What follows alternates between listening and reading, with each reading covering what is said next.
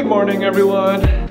Emily and I just finished breakfast and we are headed to GYC. This is our first full day of GYC. Emily has never been. I've been to like 2 in the past and they're pretty awesome. Tons of young adults coming together and worshiping God. It's a really exciting thing. Our hotel has a connector to the convention center right there.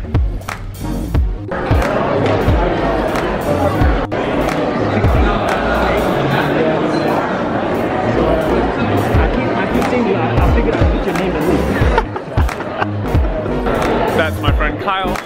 I always tease him about his big nose. He claims to be Filipino because he was a pastor of a church that had a lot of Filipinos in it. 1, 2, 3.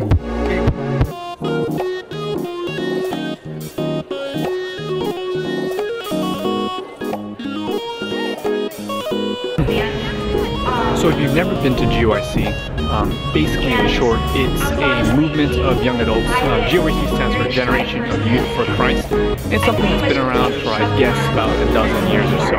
And basically every year in December, like several thousand young adults come to different regions throughout the country and have seminars and worship times where they get to learn about how to serve God better. There are a ton of empty seats behind me, but on Sabbath, this entire stadium will be full.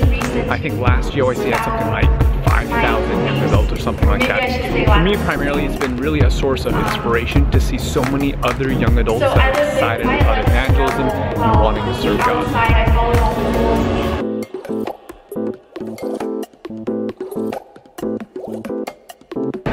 Just finished our first meeting. It was a pretty cool testimony of this woman who was a missionary in Thailand. And she was serving as like a teacher and EMS or something like that for a while. And God called her to actually adopt like 3 kids over a series of years and to become a mother.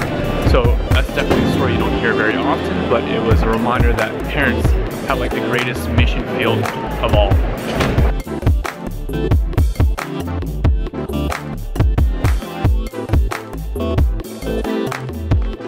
You sure you don't want to be in the vlog? Not even for Raphael. Like you don't want him to no, not at all. No. All right. Looks like they're turning off all the lights. Cool. They're kicking us out of the exhibitor hall, which is really great. Last year I was here basically 8 hours a day. Looks like they're locking it up, so I actually get to go enjoy some of the seminars.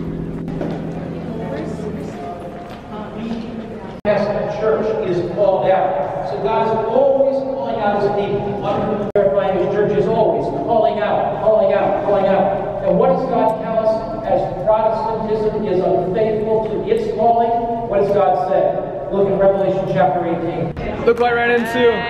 This is Michelle, who is one of my teachers at Souls. Hi. Say hi to, like, I know that for sure, like Sarah and Sasha and some of the other people say hi. So. Actually, Sasha's here at GYC. Say hi to me. So she's currently in Tennessee, Georgia. And you are now running the Wildwood College of Health Evangelism. Wildwood College of Health Evangelism. Crazy, right? Having fun? Yes. Awesome.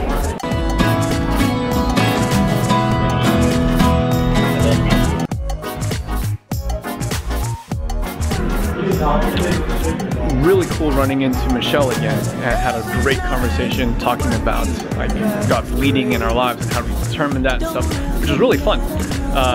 Truth be told, when Michelle was one of my teachers, I always felt she was kind of like one of the goofier or whatever, and just talking to her over this last conversation, really amazing to see how God continues to grow us and develop us. She's an awesome person, and Michelle, thank you so much for the conversation and the advice. Really appreciate it.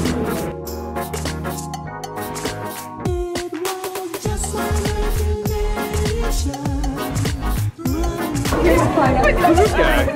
The Hasty. Like put it together. It's powerful. I like it. There's Cynthia. I haven't seen Cynthia like.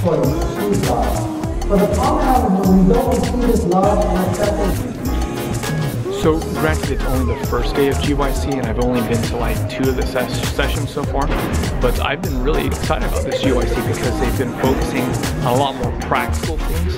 In the past, GYC, at least in my opinion, has been a lot of theoretical and theological things, which of course is good because that's really what it's about, and they talk about a lot of really important things. But like every seminar has been about these things that have very little to do with real life, in my opinion at least.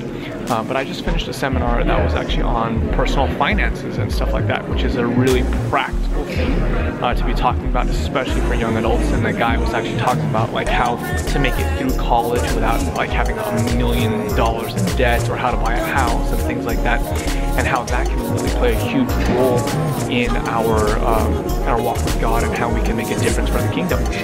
For example, one statistic that he shared was that, you know, if you could somehow, after you pay off your debts or whatever the case is, or after you graduate from school, live off of 40% of your income and invest the other 60 with a very modest return on investment, after 10 years, your passive income is enough basically to retire.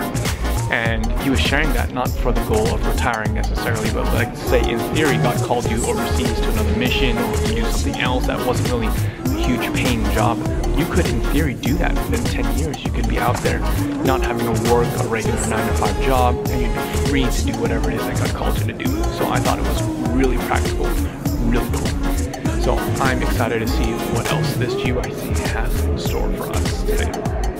Oh, that session, by the way, if you're curious, was done by Alistair Huang, and I believe all the audio should be up on the GYC website, which is gycweb.org. I don't know how soon, but at some point it will be up there if you're interested. There's Kyle again.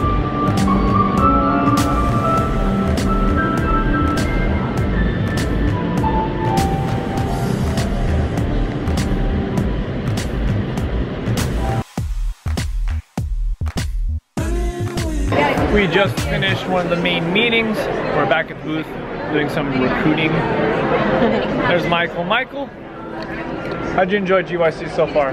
This is your first GYC, huh? Mm-hmm. What would you say? Thumbs up, thumbs down? It as well. Thumbs up. Nice. You watch my vlogs? Yeah, you guys just went to the Philippines, and it was a great time there. Say hi to Becca. Hi Becca, I miss you so much. Becca, Becca, Becca, Becca, Becca. Check it out.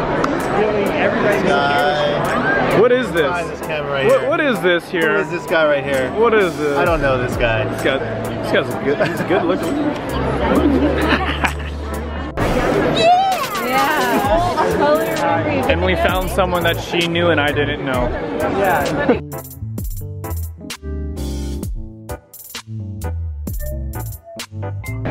All done with the booth time. We are walking back to the hotel, gonna get changed, and then Mario and I are gonna meet up with Archie. Oh, and Derek's gonna come too? Oh, Derek's gonna come too. And we're gonna do a little bit of game night before midnight. Today is New Year's Eve, and I'm sure there's gonna be a lot of festivities for the new year.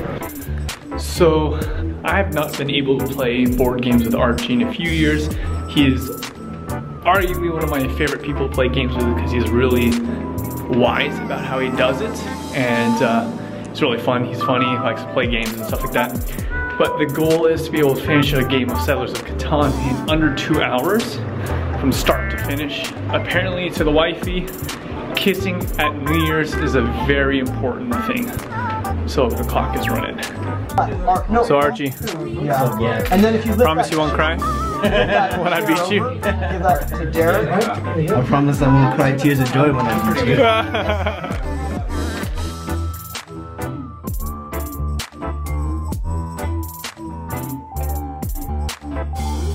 Alright, so Archie's got to tuck out. He's got a wife, he's got to do the whole thing. Like, I understand. He beat me. I beat you.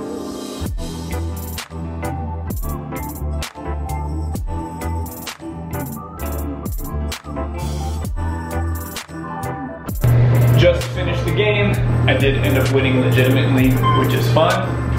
Going home to the room, and then it's celebrating the New Year's. So hopefully we'll stay up long enough to watch the ball drop. What kind of face? Got about 10 minutes till New Year's. Did you used to stay up for New Year's a lot growing up? Oh, all the time. All the time? Oh, yeah. What was your tradition for it? We'd always have people over and like food, and we'd usually like watch a movie and play games till midnight, and then we'd watch the ball drop and drink. Wow. drink Martinelli's, yeah. I think I've only stayed up to like the New Year's maybe like a handful of times. I never really cared too much about it. Really? Yeah. I did see on the internet today that Netflix has like this fake countdown thing that runs at like 9 o'clock where you can do a countdown for your kids. That have like children's themes countdown, so you can send your kids to bed at 9 o'clock and they think they sit up till midnight.